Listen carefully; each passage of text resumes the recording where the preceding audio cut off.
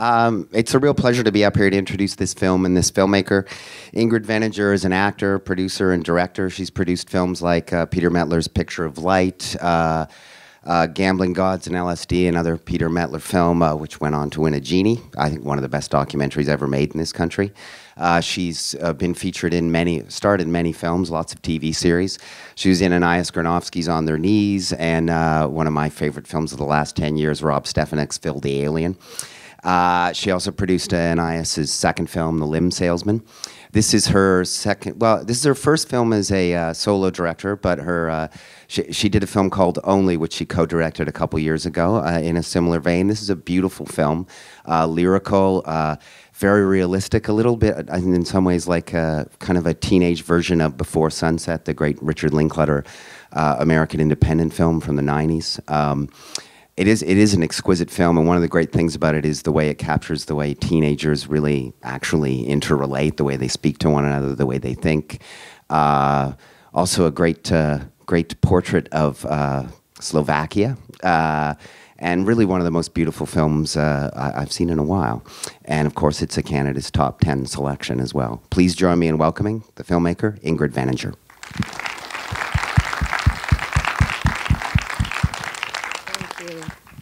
Thank you, Steve. TIFF Bell Lightbox, is not this an incredible building that we have in our city? How many people are here for the first time? A few people are here for the first time. I'm just blown away. I saw a film here last night, and I'm just going to be living here for the next 10 days. So I'm not going to talk too much about Modra because I'm going to have some time with you after the screening. But I want to dedicate today's screening to taking risks, like taking creative risks, really. So let's say over here is where you know what you're doing, and over here is where you don't know what you're doing, which is not so great. But there's this really juicy, great, creative place in between that's very exciting. And I want to dedicate the screening today to that spot. And I'll see you after. Thank you. Stick around, we'll be back. Question was whether, when you were writing the film, whether it was part of your background. Did you have family roots there? Yeah. Do you want a yellow or a blue button? I like yellow. Excellent. There you go. Thank you. You're welcome. What's your name? And where are you from? And you're studying film? No, I'm not. I volunteer work for TIFF. Okay, cool. Excellent. I was born in Bratislava. I'm a little bit winded. Just ran from the washroom. Hold on. Out of shape. I was born in Bratislava, and I came to Canada with my parents in 1968. I was 2 years old, and my father had been in prison for 5 years, so as the Russian tanks rolled in, we had to get out quite quickly, and so the family was literally broken. And the first time I returned, I was 17. And so everyone you see in the film is real family, except for the boys that Lena meets. Everyone else is real family. Right there. Question was about when you introduce a character, you go to it's a still shot, right? It's like, well, not a still. It's like a still shot. It's a what was the how did that develop? What was the reasoning for that? Yeah, like the portraits. Well, really, growing up, I'm an only child. Growing up in Toronto, I always dreamed about having a big family, and I knew I had all these relatives in Slovakia, but I never knew them. And sometimes they would send photos. My parents would exchange photos, and my mother collected these photo albums. And so my only real relationship to my family was through these pictures and albums, and often they were these portraits. So when I came back for the first time at 17, I almost flashed on the photo album picture of them each time I was meeting a new relatives. So it was kind of like, yeah, that's the way I wanted to introduce the audience to these family members, is the way I remember kind of being introduced to them through these snapshots and these portraits and these photos. Yeah, but I'm happy you got that feeling, because it's interesting to me how people sort of journey through the film through Lena's character, and then how they journey through Leko's character, and then when the sort of alliances shift, like when you have more sympathy for her, and then when it shifts to having more sympathy for him, and he does some doggy things, but she does some things that are kind of questionable too. So it's interesting to me that you sort of felt like you were meeting the family through his eyes. That's cool. Next, right there. Question was, what inspired you to write the film? Was it entirely based on that trip to Slovakia? Well, as Steve mentioned earlier, I made a film called Only, and it starred my son, and it was exploring that in between age of 12, when you're no longer a kid, but you're not quite a teenager.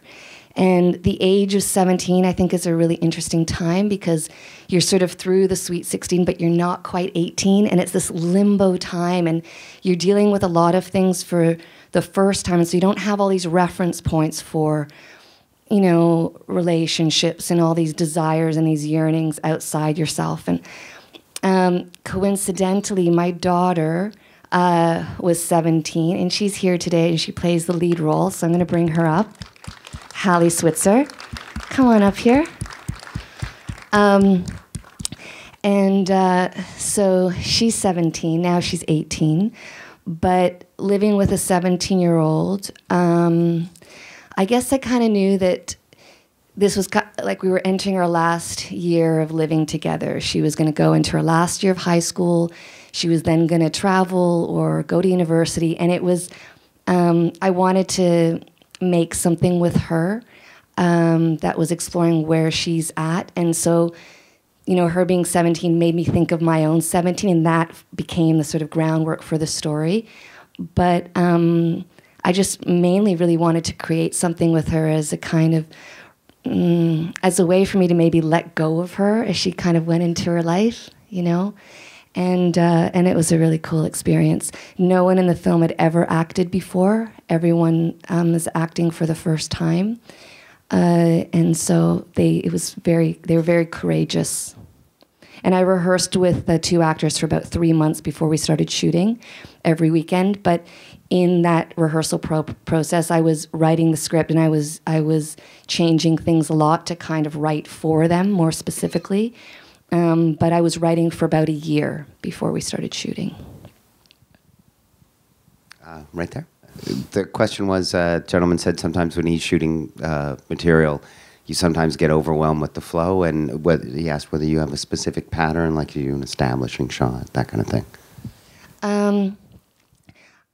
I started acting when I was 11 years old, and so everything I know really comes from being an actor and working with really good directors and really creepy directors and really strong cinematographers and real, terrible cinematographers, I think, that kind of move me around. And for this film, I really wanted the process of making the film to feel like being 17. So at times it was really, really chaotic, and it kind of goes back to my dedication at the beginning of the film. So every film for me is different. My approach to shooting is different. In this case, I had words, and I developed words with the cinematographer of things that I really of how I really wanted the film to feel and how I didn't want it to feel.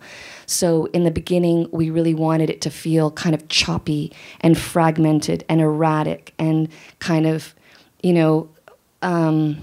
like 17 can kind of feel fumbly, like you're not really grounded.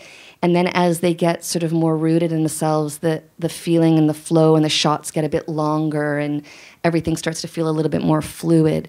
So I think I don't have a pattern, I don't really have a formula, but every story, every actor that I work with informs how I shoot it. I start with the story and how I want that story to feel on the screen and what I want the audience to get from the shots and from the compositions and how the camera moves. And then I really respond to the actors. So I may go into a day of shooting with a plan, but as soon as I see how the actors are moving around a space, I throw away the plan and I respond intuitively and in the moment to how the actors are organically kind of making the scene work. I respond to that. But I think just I was just going to say, I think just technically, in most cases, there'd usually be 3 variations on a shot, right? Like there'd be like a 2-shot, a close-up, and a wide, you know, like just Yeah. to sort of- Sometimes I would cover it, but there were a lot of one shot. There were a few one shot things, and sometimes, you know, I would have an idea of a one shot, and I had to be very, very careful. This is a tricky thing as a director, I think. And I would have a one-shot idea, and the cinematographer would get very excited by it. And, I mean, my whole crew was 1 sound man, 1 cameraman, myself. That's the whole crew. So we were very small. We could be very flexible. But I think it's really important not to let the idea get in the way of the discovery. So we would get really excited about one shot. Like, we had the scene in the Mier bar where the guy asks her to dance. We shot that for 1 whole night in 1 shot. And it was really cool and fun to do, but it was bullshit. I'm sorry, it was total bullshit. It was total conceptual idea over top of content. So we scrapped it and we reshot it. So I think that's it's such a, because you fall in love with your idea, you know, but when it's not true, you can feel it. You have to be really awake to feeling when it's sincere and when it's you know, an intellectual kind of indulgence. Question was about the cutaways and whether they were planned or whether it came out in how they came about. Do you mean like the shots going from night to day and the shots of the speakers with the announcements and those kinds of cutaways? Yeah. No, they were not in the script. I would say that was kind of the DP and myself responding to the space we were in, because those announcements kept interrupting our shooting.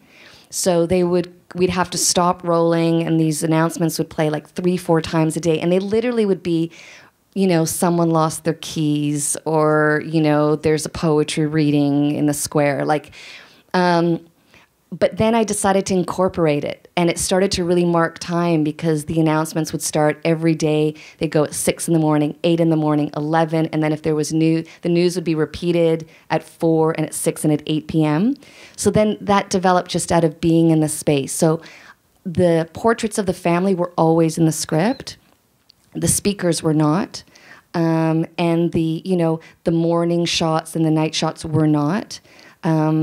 And I would say that's a little bit of also, you know, looking at coffee table books of Slovakia. Again, it was sort of this picturesque, almost fairy tale village in my mind when I was 17. And I wanted to preserve that. You know, some people in Slovakia where we showed it said that's not really what it's like. Like, there's gypsies and there's crime and there's mafia and there's a whole bunch of, there's crazy alcoholism and homeless people and orphanages and everything. But when I was 17, that wasn't my deal. That wasn't my perspective. And so I really wanted to not impose my present day and everything I know about my family and everything that's going on there, my present day perspective on this film. I wanted it to have an innocence. And so those little detached cutaways is kind of preserving the idyllic, almost frozen in time village that I remember. At the back there? Question was about why use a handheld camera. Was it related to budget, or was it an aesthetic decision from the outset? It's never really one or the other, is it? For me, it's like budget affects, like I know I have 3 credit cards with a certain limit. So I write the script to that scale. And I know I don't have money for excess baggage. And, you know, it was really crazy, like to rent equipment there. You know, if I wanted to rent lights, then the equipment house insisted that I use one of their electricians. So suddenly that person was getting like union rates, and it was just impossible, you know, and to bring things over from Toronto became a bit. So I wanted to be light and easy and flexible and I wanted to be spontaneous and be in the moment. And so was that informed by budget? Probably, but then the budget informed the creative way I wanted to work. You know, so I never saw it as a limitation. I never saw it as a compromise. I just saw it as my reality. And yeah. I've got a question, actually. Do you guys want to talk a bit about how it was working together, how that maybe a bit. People ask me like, oh, what was it like working with your mom? Was it so awkward during all the like coming of age type scenes? And I mean, it was like in that way, to be honest, not really, because it was sort of weirder, like before we started shooting, being in Toronto, thinking about like reading the script and being like, oh, this scene, I'll have to do it, she'll be like 3 feet away from me and stuff like that.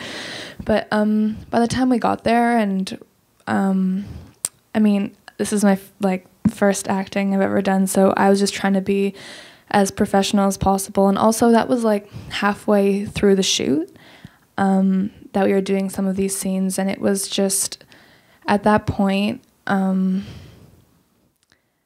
don't know, it was just at a point in the shoot where it was just like she was the director and we were doing it, and that was just like my reality. And this whole like the mother-daughter relationship kind of was almost like, I don't know, there wasn't really that much time for a mother-daughter relationship during the shoot, so it was just kind of the way it was. And I mean, you know, occasionally there'd be a little bit of like maybe we would talk or like disagree the way a mother and a daughter would, not normally an actor and a director. But yeah, I mean, from my perspective, I was just trying to be professional, and I think we made it work. Yeah, I mean, it was risky, right? Because I think she could have really hated me at the end of this experience. My whole family actually could have just completely disowned me, because it's not, I mean, I try to make it as fun as possible, but working quite quickly and with very limited people power. B, I don't really know this family very well. I've met them 4 times, and they said they would be a part of this film. My daughter, I asked her to do it. She certainly didn't ask me, and she said yes. And the actor, Alexander Gamal, who played Leko, was very enthusiastic but had no experience, and no one really knew what they were getting into. I mean, no matter how much I talked about it, no matter how much we rehearsed, no matter how much I tried to lay down and the groundwork for the technical kind of process, no one was prepared for the amount of repetition. Like with one camera in some of those group scenes, you know, I'm shooting singles, I'm shooting 2 shots, I'm shooting 3 shots, I'm shooting masters from maybe 2 angles. So my family is repeating the entering, the exiting, the lines 25, 30 times if I want more than one take, which I inevitably did because the first takes were usually very stiff and awkward. That's like 35 times. They were ready to just kill me because you know, the sun would be moving. It was our key light. Sometimes we'd have 25, 30 minutes. There's no breaks for wine. They all smoke like 13 packs a day. There's no breaks for cigarette. You know, it's just not going to happen. So, or just getting my cousins out of bed because they, you know, if we wanted to shoot something before noon, it was a huge deal. So I'd have to literally be like at the foot of their bed with, you know, buns and espressos and you know, a carton of cigarettes, like bribe them. I just had to constantly be bribing everybody. And they would give me, like, sometimes they would say, okay, you have a half an hour, and then I got to go meet my friends, or there's no way I can shoot today, I'm really hungover, or after take 3, forget it, I'm done, I need an hour break.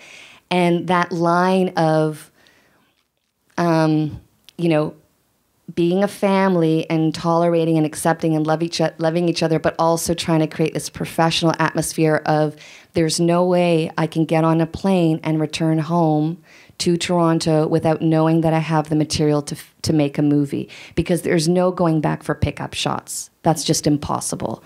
So I had to know that I had the material to make a movie. Otherwise, I've wasted everybody's time.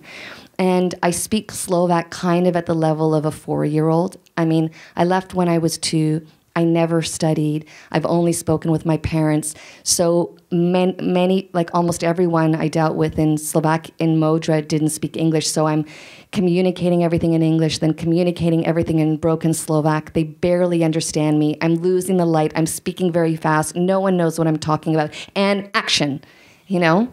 I just thought of something. Yeah. Another thing that was, I guess, sort of a double-edged sword about us being like our real life relationship is that, yeah, sometimes things would move really quickly, or scenes would change or get cut or like get completely rewritten just like on the fly. And sometimes, and I think because we have a real life trust, I think that sort of translated, because sometimes she'd be like, okay, the day's over, Hallie, you can go away. And then Matthew or Alexander would like, yeah, be like running, Hallie, wait, we're gonna like completely reshoot something. Well, I don't know what this scene is. Yeah, she just wrote it. Or a scene would get completely changed, and I'd be like, well, I actually think you're making a mistake. Like, I loved the scene the way it was. And so basically I just had to like completely trust her sometimes, even if I thought she was making like a huge mistake in my mind, which was really hard. Like, but yeah, so, you know, I would say like, okay, the scene's being rewritten. I think that's a mistake, but like, I trust you and we can do it your way. So I think because, yeah, things did change a lot, the fact that I do trust her really, not just as a director, was helpful in that way. Yeah. And just one more thing about that, I mean, the shoot, can I talk about just, this is candid talk, right? The shoot wasn't so pleasant on levels, and Hallie, I don't think, had as great a time as you thought you would. I mean, it was great to be with the family and but it wasn't as fun as she thought. And there were a couple of days that were just really emotional, and she wasn't feeling well, and she just was completely losing grasp of her character because I was changing things. And I knew as a director, like the morning of the 3 crosses scene, when he's talking about, you know, muscle definition, he goes on to like name every muscle on his body, and that morning was a disaster. I was basically going to throw away that scene. It wasn't working at all. And then we got into a really big fight, didn't we?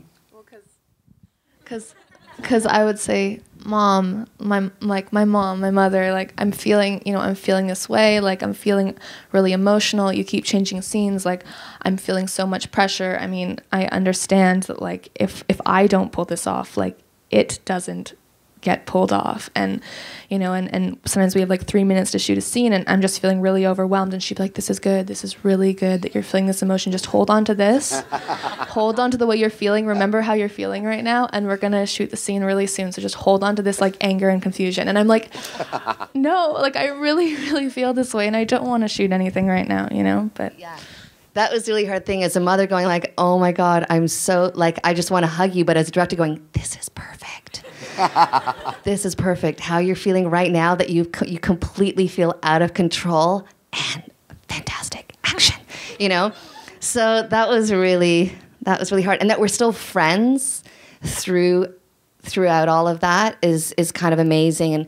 And the world premiere was Toronto, and then we screened in Halifax and Vancouver and Calgary, and we went to Sudbury, and then we went to Germany and Bratislava. We won the audience award, and I went with my mother, who hadn't seen her brothers. Those are her brothers. The one that is like Slovakia's Neil Young. He plays with the band at the end of the film. And the other brother owns the ranch. She hadn't seen them in over 15 years. So she came with us, and winning the award was fantastic. We went to Brazil, and we're going to Manchester and to Italy and to a whole bunch more festivals. So we get this amazing travel experience in this gap year before she goes to university. She's going to the University of King's College in Halifax in September.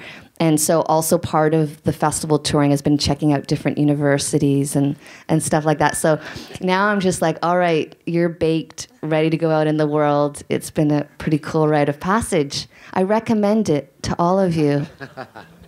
Okay, any more questions? There you go. Question was about, do you feel any anxiety when you're about to premiere the film? Oh my God. I made a film. I remember screening it in Vancouver, and it was a short film, 5 minutes, with my friend Charles Officer. It's called Erda Bone.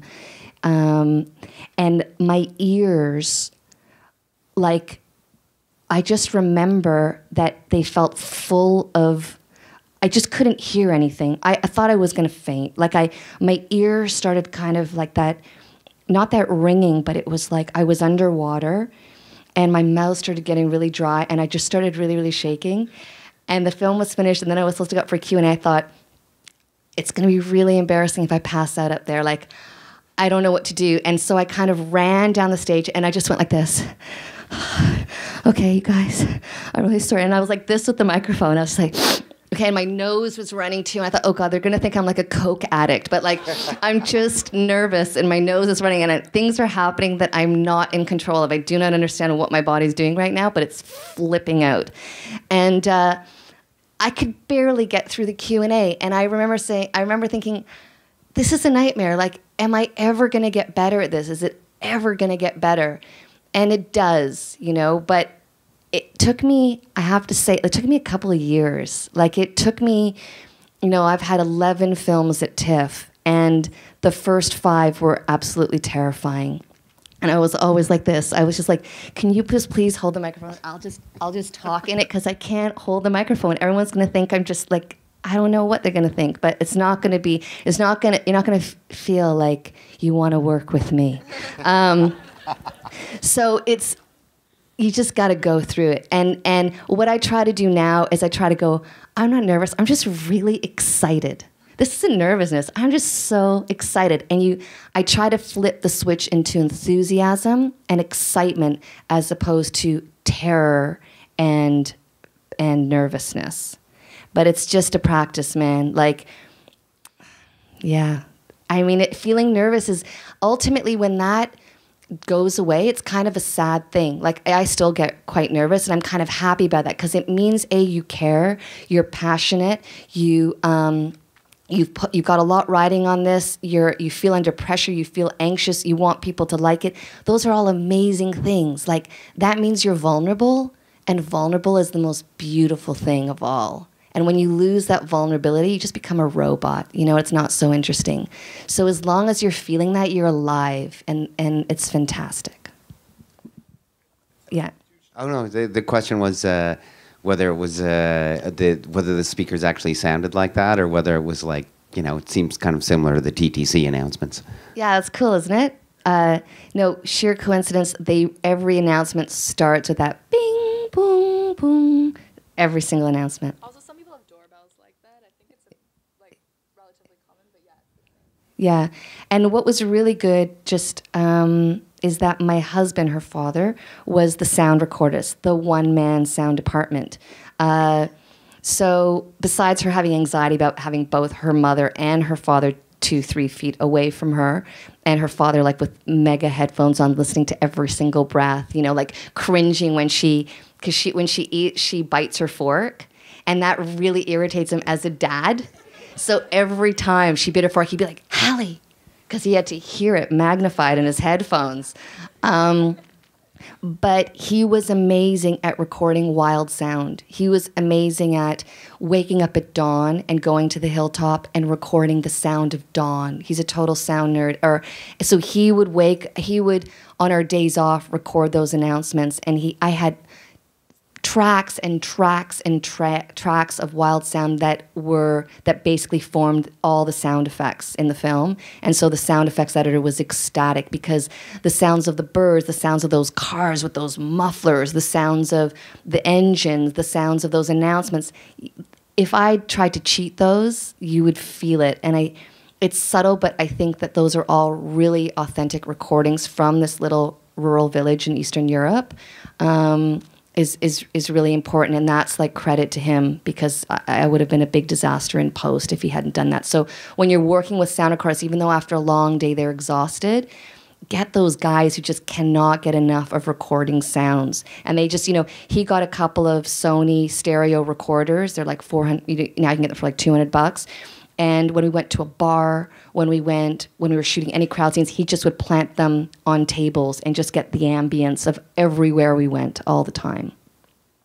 And your third? Oh, The HVX 200 Panasonic P2 camera.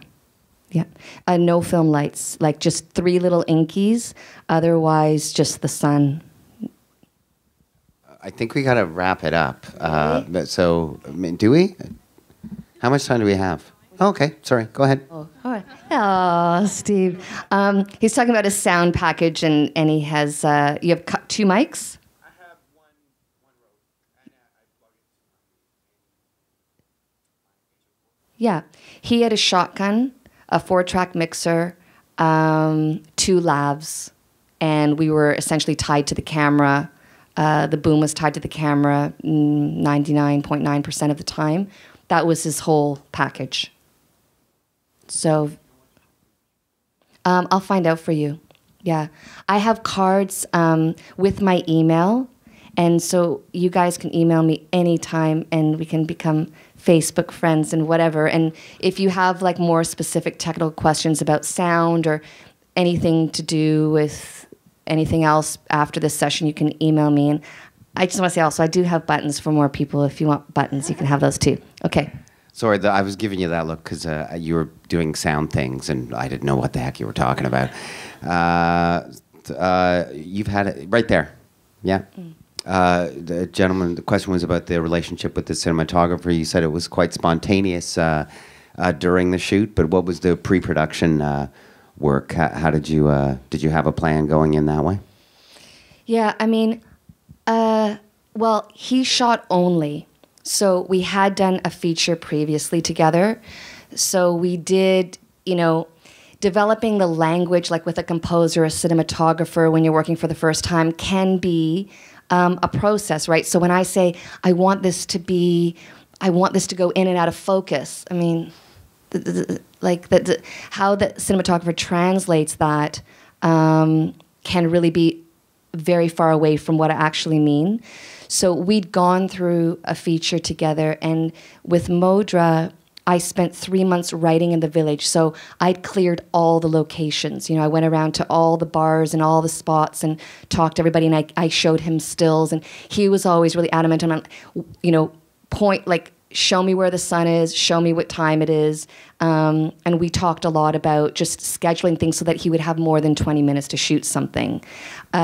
And we were really restricted because when the sun, went behind a cloud, we had to stop, or we had to, until it came out again, or we had to just kind of change the plan and decide the whole scene was going to be done in shade. And sometimes it looked like, okay, 2 hours, we're going to do shade, and then the clouds would break, and then it'd be sun, and then, so we'd be, we'd be moving on to something else, then coming back to that location, and so that was a spontaneous thing and flexible. But in the pre-production, we didn't really use references. We both love the work of Gus Van Sant. Inspirations for me for this film were Cassavetes, especially films like Faces and Minnie and Moskowitz was a huge inspiration. So I wanted it to feel alive. I wanted the camera work to have an innocence, as though it was, I constantly told him, I want it to feel like it's shot by a 17-year-old. I want it to have a kind of immaturity almost, I don't want it to be refined. I don't want there to be a glossy sheen on the way the camera moves. So sometimes the pans seem a little bit shaky. I wanted it to feel like kind of amateurish, actually, because I wanted the whole film, the process, the point of view, the camera, I wanted to feel like it was done by a 17-year-old. And Herzog is a huge inspiration. I really wanted there to be humor. So Woody Allen was an inspiration. But when we were shooting, what was really good with him, he never rolled his eyes at me, no matter how crazy my idea was. No matter whether he got it or not, he was game. So he never made me feel like I was stupid. So that was just so important. Two, if we were shooting a scene and he'd be really fixated on something, but I would see something happening to the side, I would direct him. I would nudge him. I would whisper in his ear. I would sometimes, really ungracefully tug on his sleeve. I would do whatever I needed him to do to move the camera to where I wanted it to focus. And he always went with me. He never was like, look, like, I'm loving this. I'm in love. This shot is perfect, you know? He just would sacrifice what maybe was going really well for him and go towards what I was sort of directing him to do, and without hesitation. And that's, you know, because if you get a moment of resistance, sometimes the happy accident thing that's happening off to the side is gone. And I found the same thing with the actors, that they were so, I mean, there were moments before shooting scenes that my daughter, like Hallie, would dig in her heels sometimes, and like she said, she would vehemently disagree with what I wanted to do. But when we were rolling, they never resisted. So, I mean, they were really ready to fight in that fight scene. That scene was not scripted. And when we were shooting, I just thought, these guys have to fight because we just got to blow the lid off. So I wrote that scene, and Hallie was just like, yeah, let me at it. And while we were shooting, that was essentially a one shot. And then we did a couple of sizes. But the camera was moving, but, you know, they were just against the windows there. And in the middle of the take, I just said, slap him. And of course, she did not hesitate at all.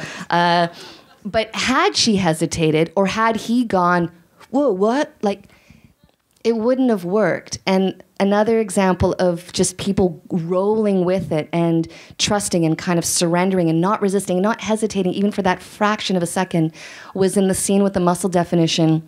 The whole scene was scripted, but not the part when he extrapolates as to what muscles. So while they were shooting that, I just said, like right out loud, I said, ask him, well, I think the question, did you say where or what? Yeah, Where. So I just said, ask him where. And they both just stayed in it. She asked him where, and then he went into that whole thing. If they'd broken it for a moment, if she turned to me and went, what? Or anything, I wouldn't have had that. That's one, we got one chance at that.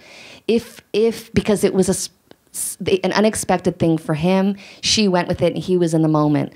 So it takes so much trust, and really, like, the editor, the sound recordist, the cinematographer, your actors, if there's not trust there, and trust doesn't come immediately. I mean, we had it, and I think because we had it, and I had it with my husband, it set the tone.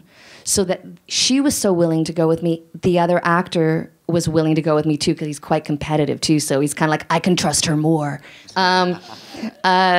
So that's really important. And I just want to, on your question again, just with the DP, like, this is an example of a rewrite. Like, so I was writing this is the scene on the hilltop when he says, I'm really sorry about what happened. I haven't been with a girl since grade 10. I had another scene written and it wasn't working. I said, okay, everybody, I did like a Chaplin, you know, because I always heard about Chaplin saying, okay, everybody take an hour. I'm going to think of something else. So I went, okay, I've got a crew of 2 people. Surely they're not going to be really pissed off if I say, okay, everybody take a break for 20 minutes. I'm going to write a new scene. And this was the new scene on the hilltop. And it literally was, these are your lines. These are your lines. Let's run it through, shoot the rehearsal. And we've got 5 more minutes to shoot the scene. Go. Yeah. And with the cinematographer, he asked me for a list of words, right? And what did I mean, these are like, you know, somewhere between teenager and adult, high school and life, love and hate, home and elsewhere, present and past, acceptance and denial. The film should be about uncertainty, the limbo, the in-between, the gray zones. I wrote this quote down, a challenging film goes where the solution and result are not yet known. I really like that. And these were my words with the cinematographer. I mean, I don't even know if this is how it ended up, but this was like 2.5 years ago. He said, make a list of the words, the yes words and the no words. And I thought that was really stupid, but they actually helped me. So the yes words were confused, variable, erratic, emotional, anxious, dense, engaged, layered. And I always had the song Helter Skelter in my head when I was writing. And the no words were centered, square, simple, clean, thin, slight, detached, cold, observing, and consistent. Those were my no words. Those are the words I didn't want the film to be. But in the end, I think it's a very somewhat simple film. So You never know, right? But we did that, and then there was just a lot. I really respect him. So if he had ideas all the time. And my editor was with us the whole time, and he was assembling the daily footage, and we would frequently have powwows because sometimes the things that I'd imagined were simply not working, and there was evidence of it in the footage, and I had to respond to actually what was working. So without my editor there on location, I think it would have been really, really difficult. So the DP, everyone was just putting ideas into the pot all the time, and then I was filtering and distilling and making choices and starting the next day. We started with a plan, but by day 4, no one knew what we were shooting on any given day. It would be like, wake up. We didn't have cell phones, so I would literally run from one house to the other, to the other, to the other, saying, you're wearing this, we're shooting here, we're kind of doing this scene, but maybe not, but maybe bring this other change of clothes because we might shoot that too. And then running around, and then everybody would meet, and then we would go. Okay, was there somebody else at the back that I missed? Yeah, right there.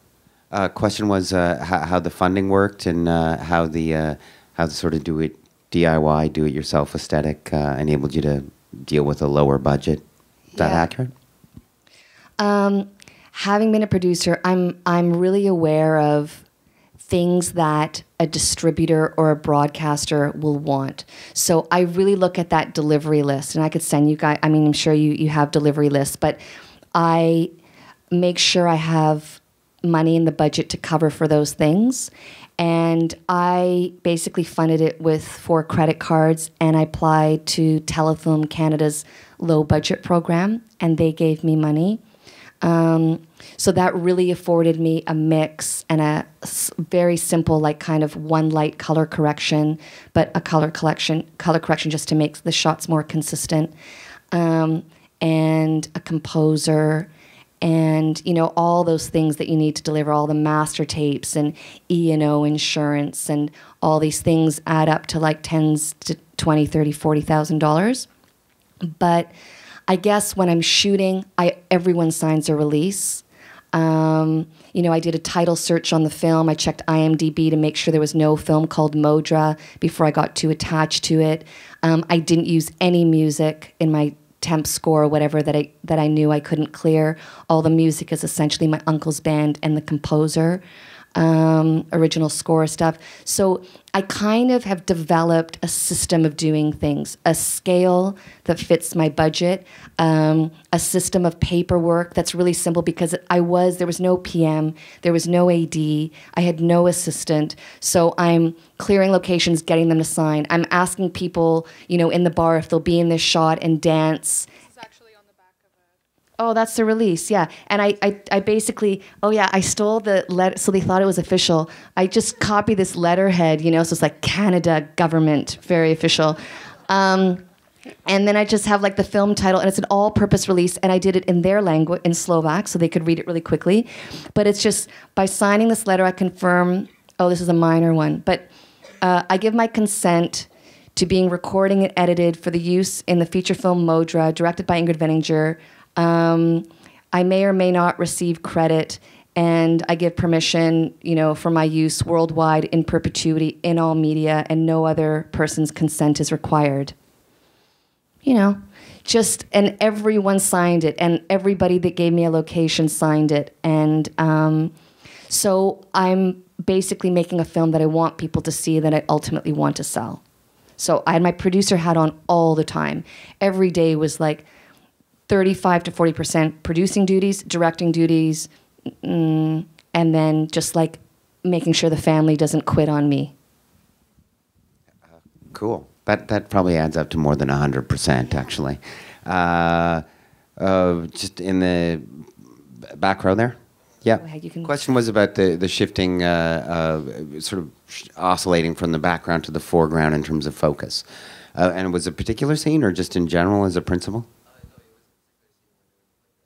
Oh, the scene in the playground, yeah. This week in their lives, maybe they're aware of how important it is, and maybe it's just like a blip on their radar. And when you step outside of that, I mean, there's so much more, and it's kind of like, yeah, it's playing with present and past and perspective, of course. And you know, I love. I think it was Norman Wilner in Now magazine said something like, you know, these two characters just experience this incredible week, but it's a week, but they're not even aware of it. You know, they will look back on this time when they're adults, and they'll say, that was really significant. That was a girl I could have married, but she just got away. But they're not there yet. So it's a little bit me, the filmmaker, kind of making, you know, kind of expanding the world a little bit, because actually as characters, I do think that they have changed in ways they're not really aware of yet, but they're very, very significant. I mean, going home to Slovakia, when I think of that trip now, I mean, it inspired this film. When I think about that trip now, it changed my life. But in that completely self-absorbed time of 17, I barely looked at a church. Like, I didn't, you know, people say, why aren't there more ceramics in the film? Because Modra is so famous for ceramics, and it really is. I was like, ceramics? When I was 17, I didn't go in a ceramic shop. I mean, I'm just thinking me, myself, ooh, you know. So that's like a little bit me. Now, looking back on 17, that trip was rocked the foundation of who I am, you know, who I became, like it informed so much of the journey of the rest of my life. But I was completely not aware of it when I was 17. What was the significance of the magician character? One thing that's interesting is that he was in the film for quite a specific reason, and it's parts of what you're all saying. And every time I watch the film, his role kind of changes based on how I feel. So in this way, I think it's cool that, you know, you may see him as really like a sad character. Someone else may see him as a really hopeful character, soulful, instilling faith, affecting her character, really not affecting anything. And I think he's kind of a character that changes. He's almost a chameleon based on every individual that watches the film. So let's just leave it at that.